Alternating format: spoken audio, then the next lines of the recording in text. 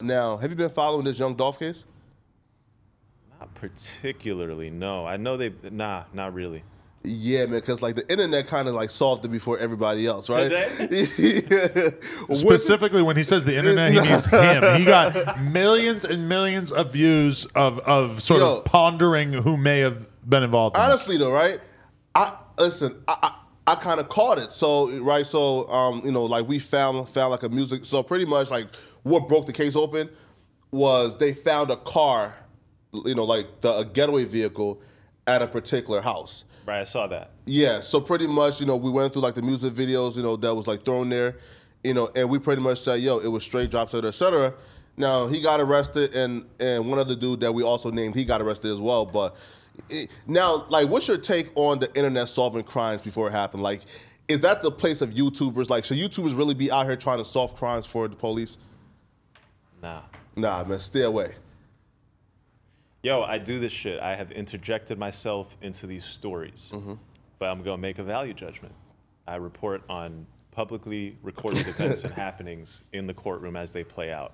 The internet speculation with the YouTube videos, with the fucking voiceovers, and this guy knows this guy, and I see him holding this gun. I don't know what y'all are doing. But do you think that it's a realistic proposal that the cops would be tuned in to what the YouTube commentators or the people who are trying to solve crimes are talking about, and that they're actually picking up leads from that? Or do you think that it's usually the case where the cops who are on the ground and have access to all kinds of technology and all kinds of shit that the YouTubers don't have probably know more than the YouTubers most of the time? No, the cops are using the YouTubers. They are. You're not supposed to be proud of that. Well, no. So I will say this though, because they was offering like what, like a $200,000 for anybody with like information. Again, I was one of the first. I will gladly claim that I was the first one to name Straight Drop as a suspect. Now I'm kind of like, damn, bro, like if they use something, like my shit, they should not have rights to the $200,000 they was claiming as a reward to any information. Yeah, you should hire a lawyer and make a claim. Absolutely. Hey, man. But it doesn't putting it out there publicly kind of like void the likelihood of you getting that reward? Most likely. Yeah, right. Like if you had made those videos and put them on a hard drive and walked on over to the police station and said, "Here you go," I don't know. Again, because I know Cliff's gonna be.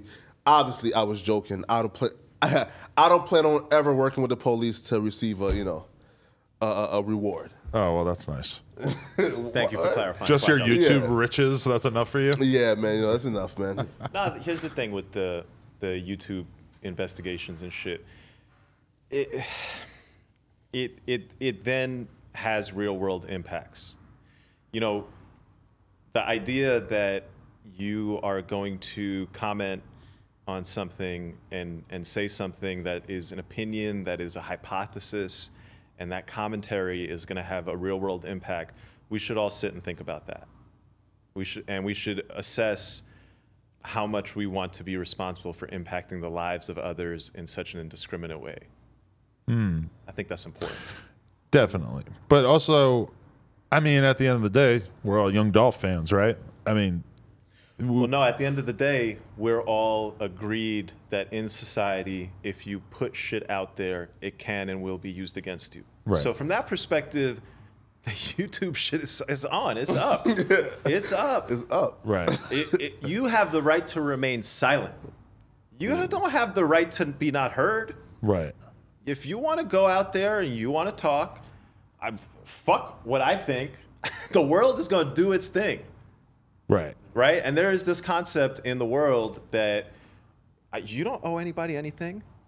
You're your own person. Go do your thing. That's what we value in America. That's what liberty is. You think people who commit violent crimes in America in 2022 are out of their fucking minds, given how much surveillance and everything else there is?